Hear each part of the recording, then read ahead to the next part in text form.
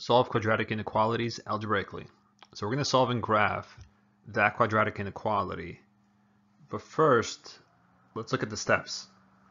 All right, so this is how you would solve a quadratic inequality. We first make an equation, we solve that, we divide it up into regions, then we check points in each region, and then based on which values work and which values don't work, that is how we determine what the answer is going to be. All right, first, let's go back and look at something we did in Algebra 1 just to re-familiarize ourselves with inequalities. So if I had a compound inequality, which is what you see here, then I need to solve for W. So W is being multiplied by 3 and subtracted by 7. So we're going to add 7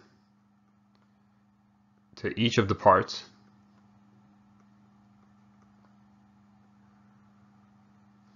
And then that gives us -9, which is less than or equal to. Remember, this is how you remember that this is less than.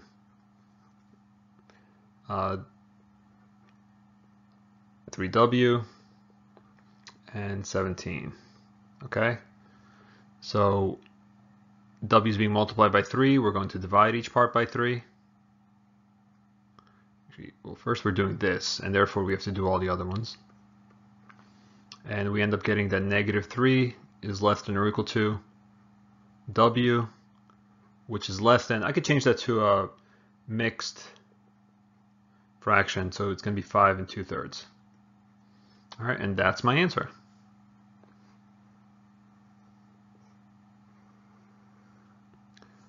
To graph it, I need a number line. You can have multiple numbers. You could just have the key numbers, -3 and 5 2/3. I'm going to go with multiple numbers for now. So remember, because here we have less than or equal to, I'm going to use a filled in circle. And then at 5 2/3, so it's going to be a little more than 5. So I can extend this line, go a little more, so I can somewhere between 5 and 6. So there, I'm going to have an open circle.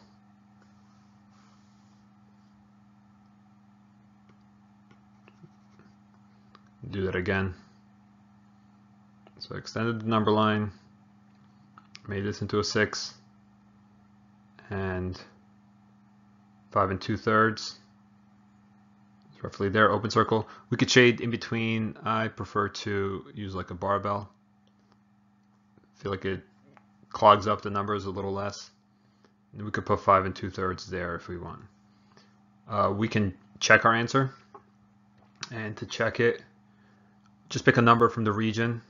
I think 0 is the easiest, but I could have just as easily picked 1 or -2, or even pi would work. Substitute it into the original inequality, the compound inequality, and what you see here is -16 is less than or equal to -7, which is less than 10. That is true, and most likely our answer is correct. All right, now let's solve and graph a quadratic inequality. We have 1/2 of x squared minus 2x minus 6 is greater than 3. All right, so following the steps from earlier, first we have to change the inequality to equal sign, and now we have to solve that. I'm going to solve it by completing the square. You could factor it if you want. You can use quadratic formula, but it's always a good idea to just practice completing the square. All right, that means I need to make the a value 1.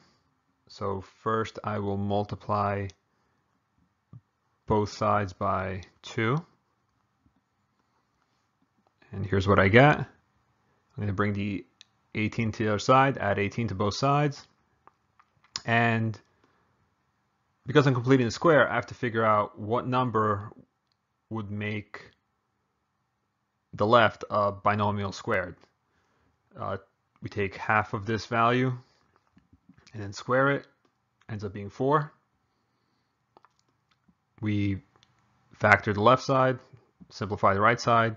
I get x minus 2 in parentheses squared equals 22. To get rid of that 2, I need to take the square root of both sides. And don't forget, a negative times a negative is also positive. So on the right side, I get plus or minus square root of 22, and add 2 to both sides, and here's my solution. So that's a very important number that we're going to have to use. So I think it's best to do this part on a separate side. It's not the main part of the work. Here's the main part of the work. So I got the solution, and it might be easier to work if I change those to decimals. So the approximation is negative 2.7 and 6.7. All right, now how will I use that? So step 2 involved me breaking a number line into regions. So I have negative 2.7 here and 6.7 here. And as you can see, that gives me 3 different regions. I'm going to call them region A, region B, and region C. And now we have to pick a number from each region to, value to substitute back in equality. We're testing the values. So for region A, I'm going to use negative 3. Region B, 0. It's easiest to work with usually. And region C, I'm going to go a little more than 6.7, so I pick 7. And then we just substitute it into the original inequality, right, which is this one here. And on the left side, I get that 4.5 is greater than 3. Okay, that's true. All right, when I substitute 0, that's easy. Everything becomes 0. The only thing left is the negative 6. Is negative 6 greater than 3? No, it's not. And you know what? That 7, I'm thinking back, maybe it's not the best choice.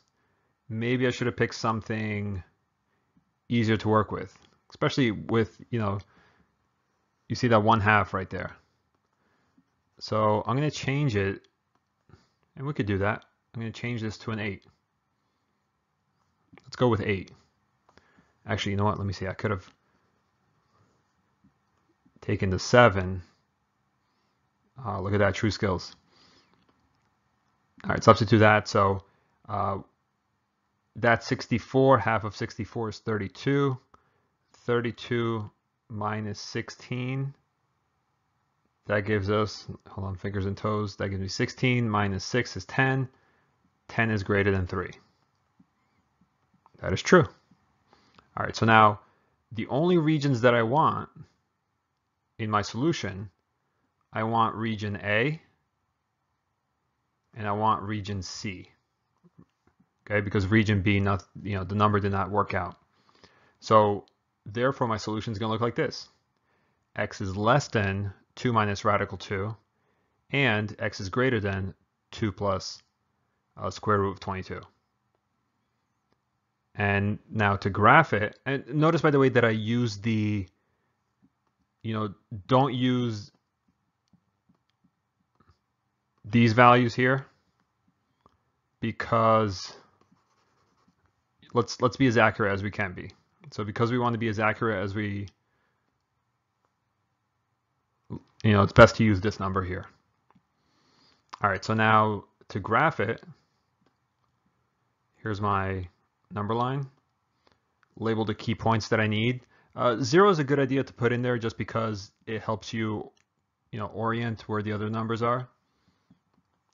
All right, so because because I have less than and greater than, I need to use an open circle, and less than is to the left side, and then on the other end, you got an open circle because we don't want 2 plus radical 2, and that goes to the right side. And there's my solution, my answer, and my graph.